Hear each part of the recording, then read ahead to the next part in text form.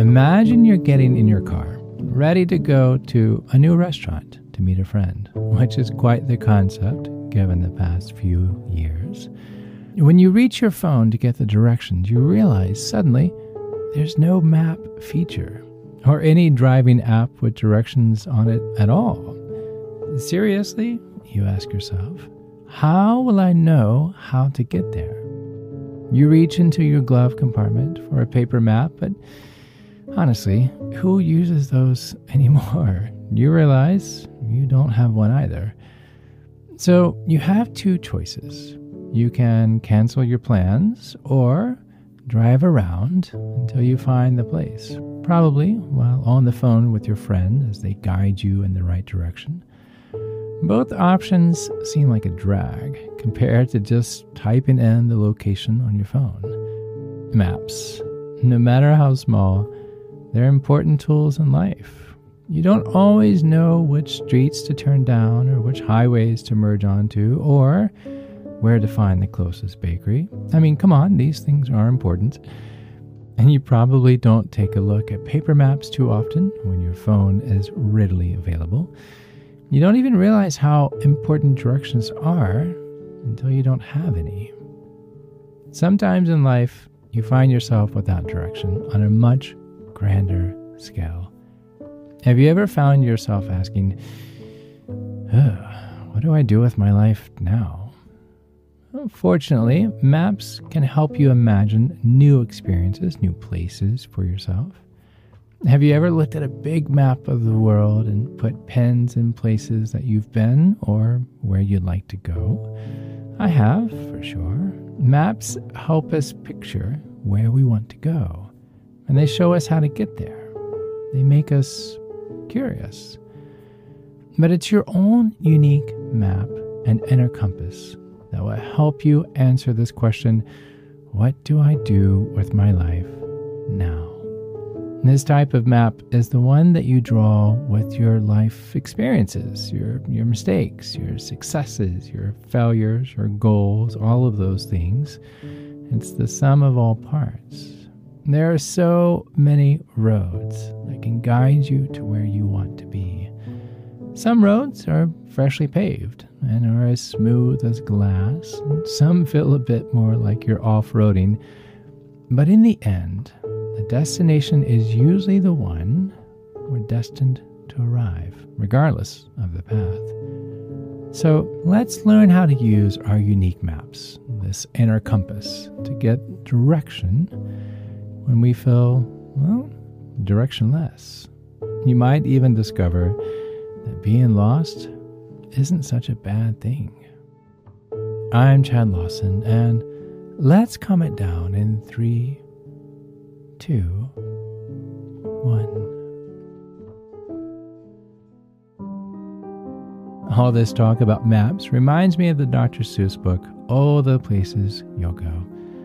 And the part I like is, you have brains in your head, you have feet in your shoes. You can steer yourself in any direction you choose. You're on your way, and you know what you know, and you are the one who will decide where to go. Oh, such brilliant writing. I bet a lot of you received a number of All the Places You'll Go as a gift for your high school or college graduation. And this quote is even in greeting cards, and for good sentimental reason.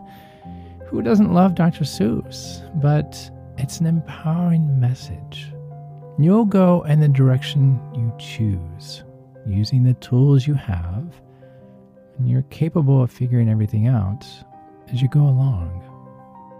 Your inner compass is one of the tools that you have, along with the brain in your head and the feet in your shoes, as Dr. Seuss says. And this compass is your intuition, and it can help you even when you have a clear idea of where you want to go. Maybe the path to your goal seems clear-cut at first. If you want a PhD, there are schools that will get you there, or if you want to help others, there are dozens of places to volunteer. Your compass guides you when things become a little bit more challenging too. Your compass can point you in that right direction. listen to the natural gut feeling you get when you make a decision. It's informed by every decision you make and all the lessons you learn along the way. You start by being bold and making a choice. It seems like you're on cruise control, and then smack. All of a sudden, things go wrong, and you no longer feel like you're on the right road at all. The school you chose for your PhD starts to feel like a not so great fit. Or the volunteer work you're doing is, less satisfying than you hoped it would be. So you ask yourself, what now? Where do I go? When you listen closely to your gut, your compass can gently point you towards a different direction, one that feels right, even if it feels risky. You're bold and brave, and you make another decision, just like you did to begin with. Each time you do a little course correction, your intuition becomes a little louder, and you learn more and more about yourself. I'm going to say that again because it's so key. Each time you do a little course correction, your intuition becomes a little louder, and you learn more about yourself. Every decision forms a different route for you to take. It takes a lot of bravery. After all, if you thought your life's dream was to get a PhD and you realize it's not your dream anymore, it can be super scary to make a new decision. But trusting your inner compass is all about creating your own unique map. But what if you didn't have a specific goal in mind? What if you simply just didn't know what to do next? It would be pretty nice if some difficult life decisions were planned out for us, because there are all kinds of tough choices to make in life. What career path do you choose? What do you do if you're in a relationship that isn't fulfilling? If we had a map already written out for us, all we would need to do is follow the directions. But we have a lot of control in determining what the map of our lives look like. And that's a wonderful thing.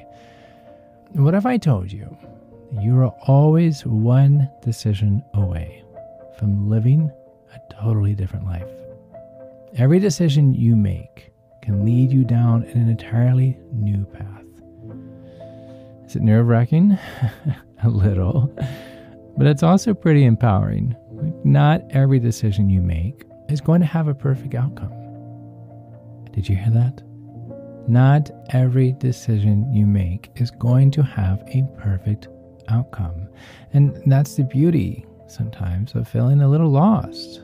As you create new roads of your own map, you open yourself up to more opportunities and experiences.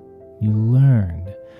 You recognize, hey, you know what? It wasn't the best idea. I'm not going to ruminate on it. I'm just going to move forward, and I'm going to keep that in my mind next time.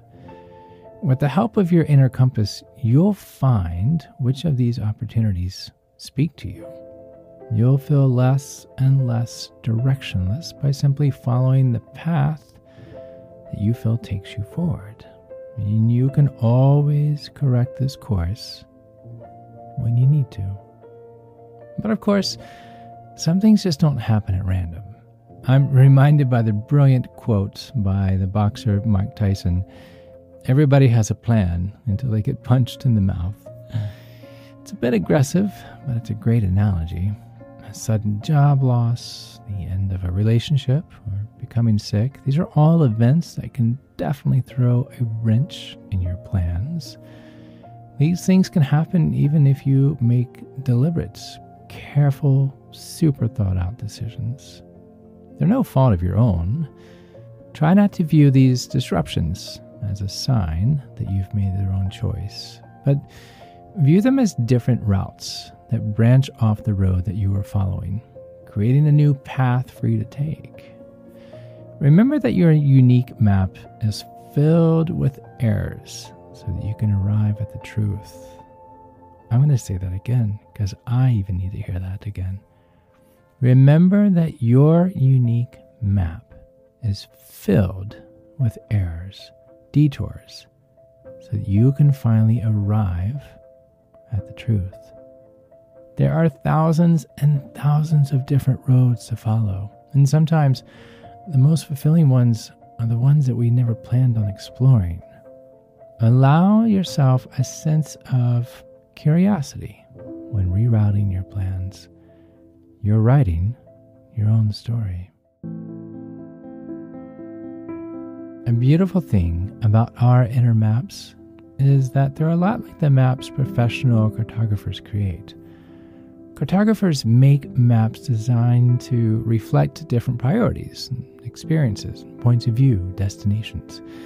There are flight maps, population density maps, even cheese maps of Europe, which is pretty stellar. For centuries, people have used maps to make sense of the world and their surroundings. You are also a cartographer, mapping out your priorities, your experiences, your points of view, your destinations.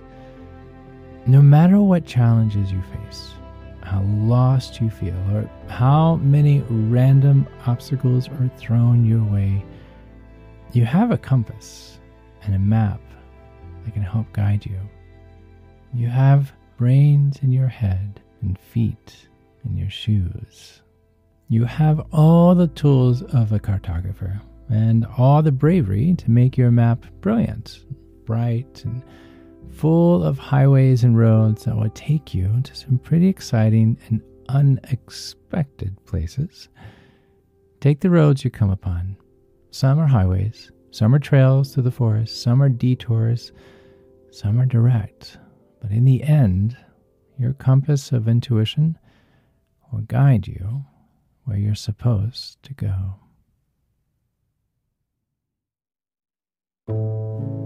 To find more episodes of Calm It Down, hear the musical playlist from today's episode, or simply wanting to know where to send chocolate chip cookies, visit calmitdownpodcast.com.